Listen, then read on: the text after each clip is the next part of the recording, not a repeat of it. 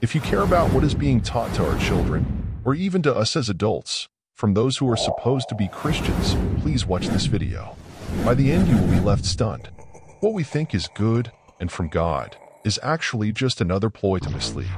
We are going to show you how the most popular music artist in the so-called safe Christian genre could be leading us down the path of deception. It is said in the Bible that Satan is the greatest liar ever.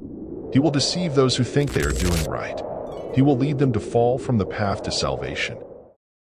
Let's get started. Notably, the most popular Christian artist in the world is none other than Lauren Daigle. She has multiple #1 hits and even finds herself crossing over into the mainstream, with some of her songs playing on top 40 stations and ranking high on the Billboard charts. She is a true powerhouse in the industry. Lauren is not without controversy. She has had moments that have made many Christians question her sincerity as a believer in Christ. In 2018, the singer outraged some Christian conservative fans when she performed on lesbian host Ellen DeGeneres' talk show. Shortly after, she faced more backlash when she wouldn't call homosexuality a sin, telling a radio interviewer, "I'm not God." In a People magazine interview, she said, "We had a show at Carnegie Hall right after that, and there was a father who looked at me with tears falling down his cheeks. He said, 'My church said, you either choose to stand up for your gay son, or you stick with the church.' He whispered to me, 'I'll never reject my child,'" Daigle recalls. You see the ache that so many have felt in having to stand up for who they are against the powers that be. I just want people to feel accepted and safe. So, is she just misunderstood? Is she just showing the compassion that Jesus tells us to share? I think there is more to it. The phrase, "feel safe," has exploded over the last decade. Universities have even created safe spaces for students. The need to feel safe, though important, does not green-light a person to commit disgusting sins in the eyes of the Father. The entire feel safe narrative has caused many Christians to be afraid to even attempt to spread the word of God today. Feel safe is the new catchphrase. What it actually means is do not push your Christian beliefs on people who do not know God. It may seem like a compassionate way to not cause people to feel outcast or threatened. But true compassion is when we share the Word of God and give people a chance to have everlasting life with Jesus Christ. So, is Lauren spreading the Lord's Word or the word of the world? Now, let's talk about our main focus of this video, her music. The entire point of the Christian music genre is to praise Jesus, feel the Holy Spirit, and to let God in through song. If you have never noticed, Lauren does not mention the name of Jesus, God, the Holy Spirit, the Bible, or anything holy in her lyrics.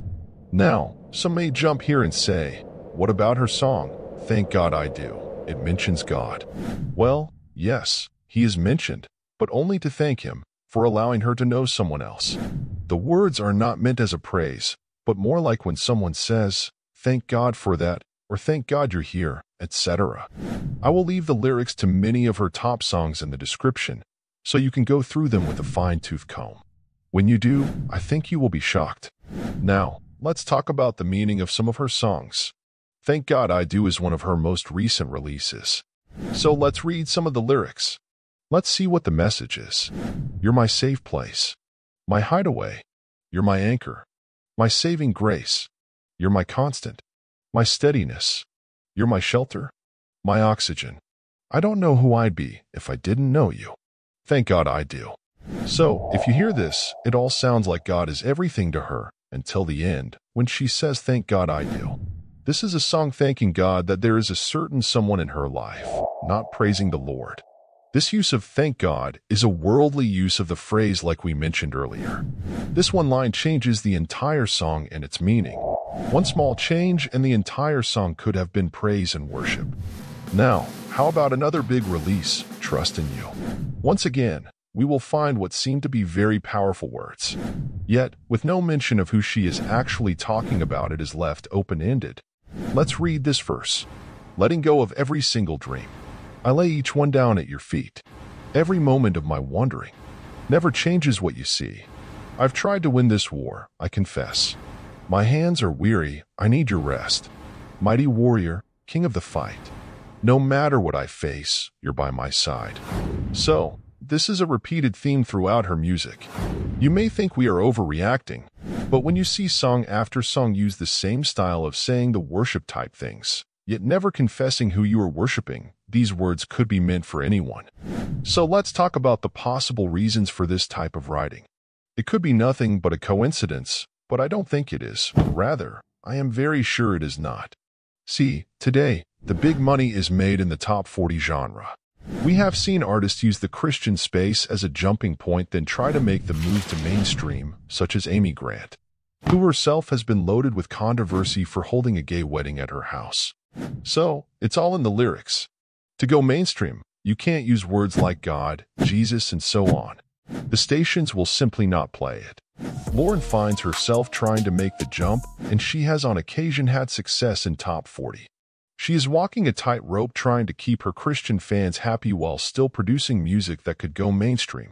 When you actually look at this, she is committing a terrible sin. She is intentionally not praising God, as she should, through her music. She is masking her dreams in Christian music. She is putting her dreams ahead of what the Lord wants us to do. She makes sure she says the right things in public so as not to offend the woke community. Lauren started out on American Idol, where she made 2 attempts at fame. She is living in a world where her own wants and desires are dictating the things she says and does. She is not living in God's light. All of her songs could be fixed with 1 or 2 simple changes that would not affect the sound and beauty of her music, but it would indeed destroy any chance of mainstream success. When we put money, power, and fame ahead of God, we are putting other gods in front of our one true God. And this is a very dangerous place to be in. Let's just take one more quick look at some of her lyrics. I Will Rescue You is a massive hit for her. Once again, we have this same style of writing. Have a listen. I hear you whisper underneath your breath. I hear your SOS, your SOS. I will send out an army to find you. In the middle of the darkest night. It's true, I will rescue you. I will never stop marching to reach you. In the middle of the hardest fight. It's true, I will rescue you. So, always keep in mind, money is a god. People worship it. It is sad, but the Christian music arena is also dictated by money and power. When you choose to listen to music, use your own judgment on if it is actually praise and worship. You cannot trust that a station like K-Love will choose wisely for you. They want to make money and they praise Lauren as one of the greatest. As far as popularity, she is. Trust me, being popular or famous is not required to be saved. Spreading the word of God in everything you do is. You can't choose to call yourself a follower of Jesus, then be ashamed to talk about him, in fear of alienation. That is actually part of the great falling away foretold in the Bible. Please, tell us what you think of all of this in the comments. We would love it if you gave us a like and subscribe to help us spread these important messages. I hope you will join us in a prayer today as we end. Father, thank you for all of our daily blessings. Let us always strive to show you how much we appreciate them. Father, we know in these end times that Satan will use every way possible to lead us astray. Please help us to be wise and to not fall into this trap. Give us the discernment to see through these webs of deception and to stay on your path. Let us never be afraid to spread your holy word or to worry about upsetting the world. Father, be with our brethren in the Jewish community as they struggle. Keep us safe from the evil one, in Jesus' name, amen.